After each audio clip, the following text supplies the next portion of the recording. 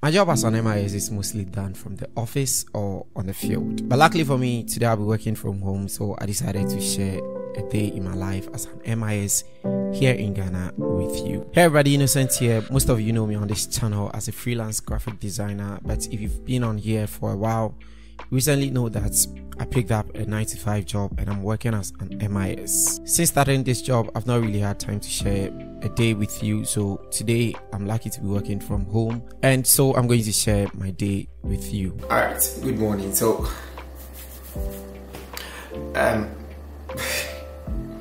today is Monday and I'll be working from home. I'm supposed to be on leave, but I have to work from home because there are lots of things that we need to catch up with. So this is basically going to be like a short day in my life as an MIS person working from home, and I'll be trying to do some content creation as well because I've not had I've not had enough time to shoot videos, so I will be batch shooting today as well. So this is just generally going to be like a day in my life, what I do when I have time at home, and then I'll be working online as well. So come with me, let's go. Since I will not be going to the office today, I didn't wake up early. It's almost already 9 a.m. On a very normal day, my job as an MIS starts very early in the morning with calls, and today is no different. Sometimes it is calls that wakes you up. People are out there on field and they try to reach out for assistance, and you have to navigate through their queries and provide solutions and support. So that is what I mostly do, and today was no different. I had to start my day by attending to some very important calls and people that need support and assistance from the field. That person. So you need to refresh again so that you can pull all of it from the system. Please, I get to that point.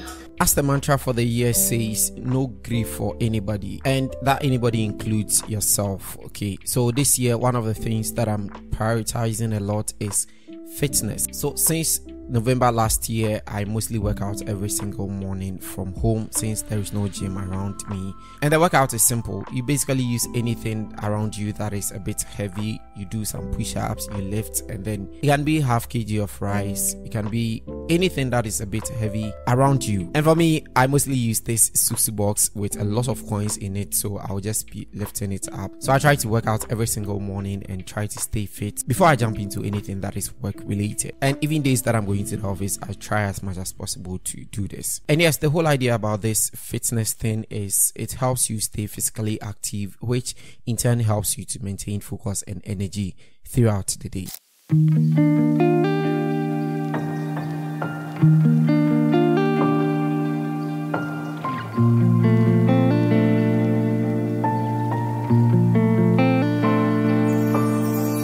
Since I couldn't wake up early today, I had to skip a lot of these morning activities, taking a shower, brushing, but I know you believe I did all of those things. So let's jump right into work.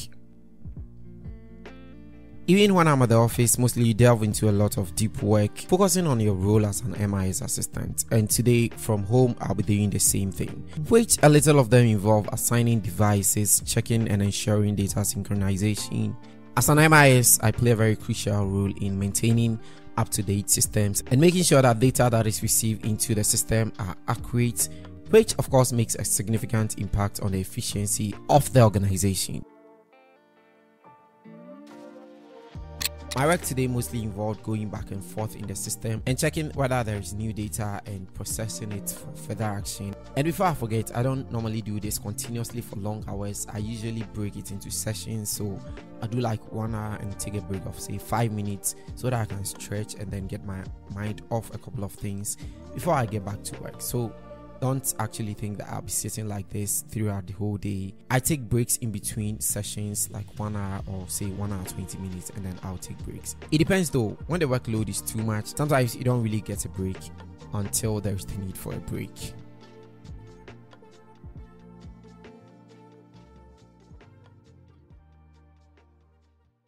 After working for a couple of hours, it is time to get lunch.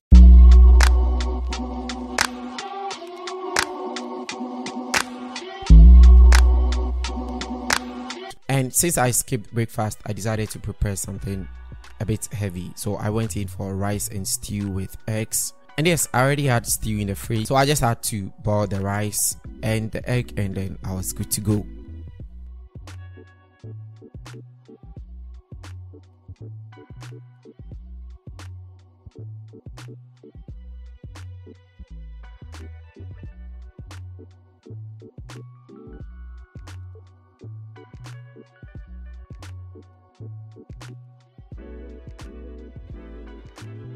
While eating, I decided to catch up on a movie on Netflix just to make the most out of my break. I don't know if it's only me, but whenever I'm eating alone and not doing anything, like pressing the phone, watching a movie, I just feel like I'm wasting time that period eating alone. So mostly when I'm eating, I'll just catch up on a movie, or I'll just check social media or check my phone reply test, just so I can make the most out of that period. I just don't want to be sitting there alone eating and not doing anything else. This is a problem that my mom always fights me with, because she feels like once you're eating, you just need to be focused and be eating alone. You don't need to be pressing phone. Am I the only one in this situation? But I feel like this serves as a brief escape, allowing me to recharge and return to work or whatever that I'm doing with a fresh perspective.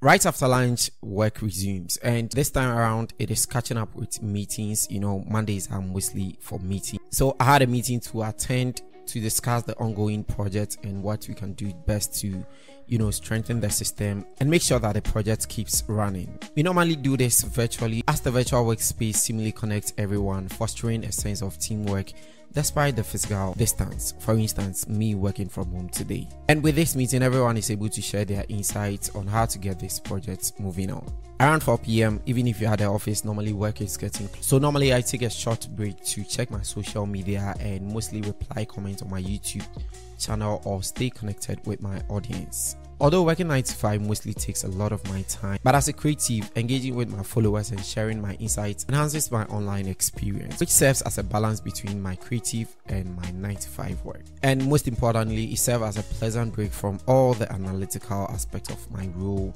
as an MIS.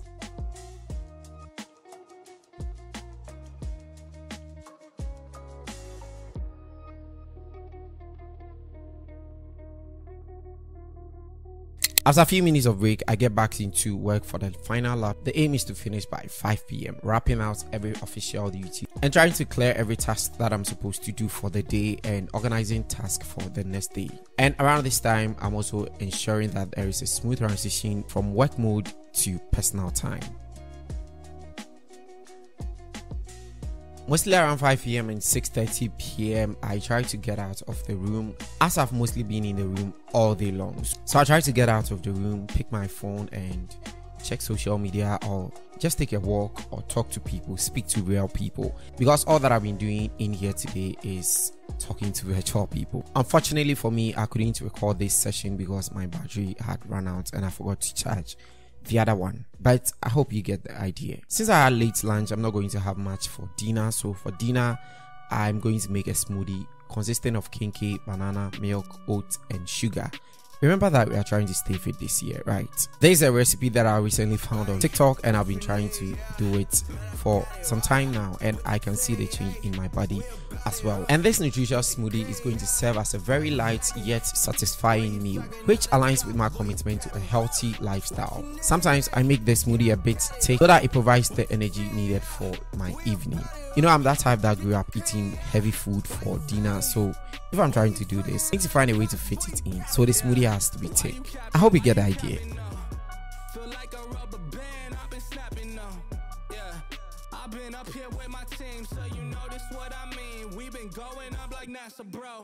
Later in the evening, depending on what's on my schedule, I'll either watch a movie or continue on personal projects until it's time to rest. These personal projects could range from scripting, shooting videos, editing a video, or designing for my freelance work. Okay, on this particular day, it was editing. So I edited a video for my social media handles: TikTok, YouTube Shorts, Instagram, and then Twitter. I think the best part of the evening, it serves as a balance between relaxation and productivity, allowing you to unwind from all the day's activities. And once you have that smooth transitions from your productive work into your personal work, it makes it all feel so great. Most of the times I get carried away by working on my personal stuff, and it gets to sometimes 10 p.m, 11 p.m.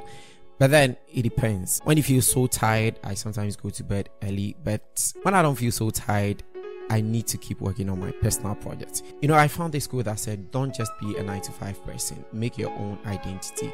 Find what you love and give time each day to that. But as the day comes to an end, I mostly reflect on all that I did for the day, and I make sure that I had a productive day while balancing it with my personal pursuits. I must say that working from home offers you a whole lot of flexibility that allows you to prioritize both your professional and your creative sides. All in all, the adaptability of my role as an MIS assistant and my commitment to personal growth contributed to a fulfilling and a rewarding day. And yes, after this whole long day, I just get back into bed and then I take a rest. I hope you learned a thing or two from this video, and if you are creative that wants to venture into 9-to-5, I believe that this is going to inspire you that you can do both by striking a perfect balance for your 9-to-5 and then your creative works. I've been able to do it. It's not been easy so far, but then you can also do it. So yeah, go for it. And yeah, that wraps it up for this video. Thank you so much for sticking around to watch. Don't forget to leave your comments in the comment section. I'll be in there to interact with you. If you found this helpful, subscribe to the channel will be so very much appreciated. Thank you, and I'll see you guys in the next video. It's Innocent here, and bye.